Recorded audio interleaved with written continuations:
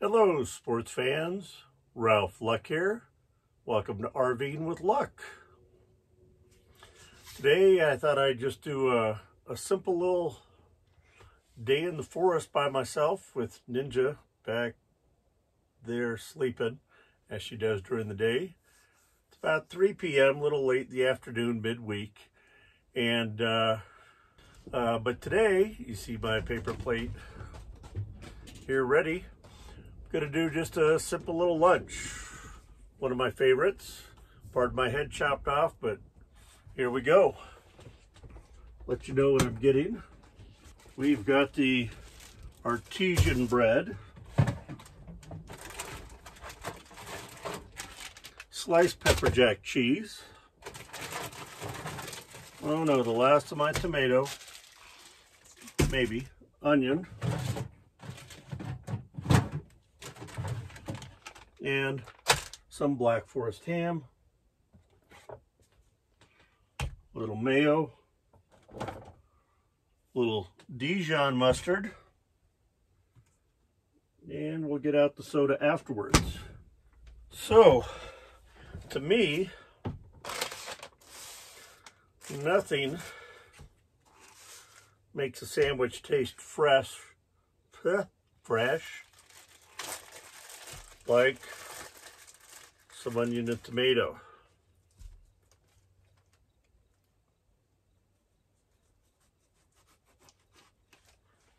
There we go.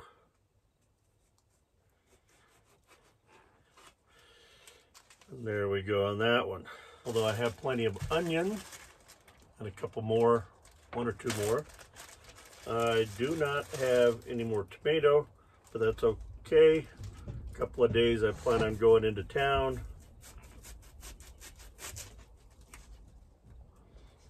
and getting some more, just a few groceries. And I have the brioche artesian bread. I think that's how it's pronounced. Nice and thick, but yet very fresh and fluffy tasting. And yes, as I mentioned before, I keep my bread in the fridge. Just helps it last a little longer since I'm not eating a ton of it every day or every week. Love this Sargento pepper jack cheese. Put that over there. This will be trash. Let's see what we're gonna do first. Let's do the onion. I like to spread that out throughout the sandwich a little bit. So every bite I get a little crunchy bit of that. Same with tomato. Put the thin slices in the middle. Then I do have on my list to get some more lunch meat. I do the Land o' Frost. This is old world style Black Forest ham. And just something about this has such a good taste to it. Otherwise, I do a lot of chicken. Okay, we're going to leave just a little bit for another sandwich.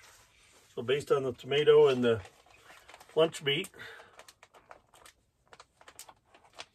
got one sandwich left. Now, I do a little real mayonnaise. It's a little really too much real mayonnaise. Best Foods real mayonnaise, I guess, as opposed to their fake mayonnaise. Little Dijon mustard. You know, isn't it the worst when you put on like some mustard and it all comes out watery? I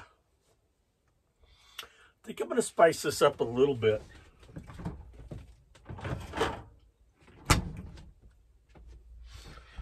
With some jalapeños. Okay, don't do this at home, kids.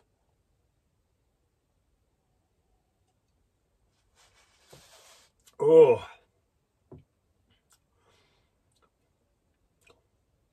Now my hands are clean.